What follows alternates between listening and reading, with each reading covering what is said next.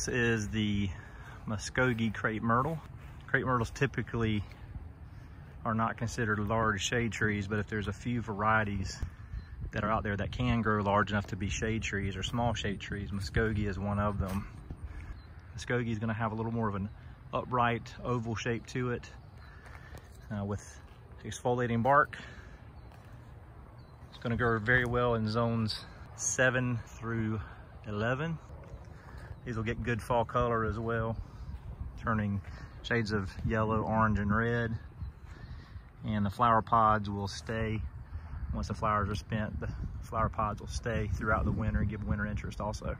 This is a line of Muskogees that I have planted here. So we're here at this beautiful home, and this is a mature Muskogee.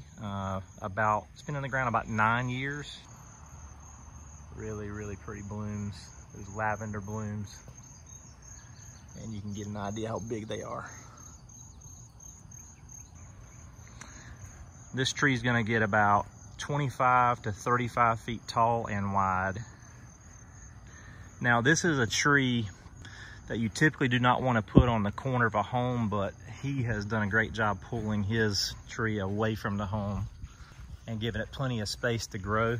But a lot of times you'll see landscapers that'll put these really, really close to a foundation and ends up causing a lot of trouble. So this particular species is not what you'd want to use up close to the home, right up against your foundation, but this is great on a corner. So you can see how he's got his canopy trimmed up. And look at that, isn't that really pretty over that porch? It's kind of cascading along those columns. Now, one of the things about crepe myrtles, particularly as they're growing, summer maintenance is going to include getting rid of these. Crepe myrtles like to sucker, and so we're going to show you how to prune those away. All right, so what we're going to do, getting right down to the base. And through the summer, you're going to really have to stay on top of these.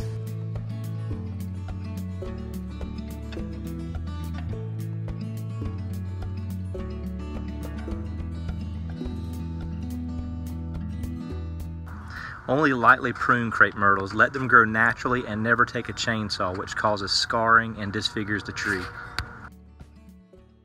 So we've got a nicely pruned up trunk now. Got that cleaned up. All right, one thing you'll notice is occasionally you'll have some limbs that try to straggle down a little bit. So Lee, how do you handle that? So I walk around it and look for those, and like we have one right here, and as you can see how it's jutting downward, and I'm going to take this whole thing off to where it comes into this other limb, just like that. And then I'm just going to kind of walk around this edge and look for anything that annoys me. Find where that one begins and take it off.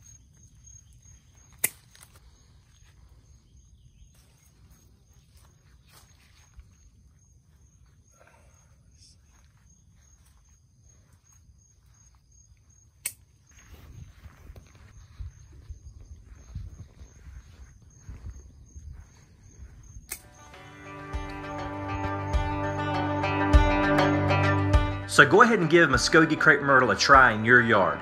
Hey, and if this was helpful, go ahead and subscribe to my YouTube channel and click notifications. Thanks for watching.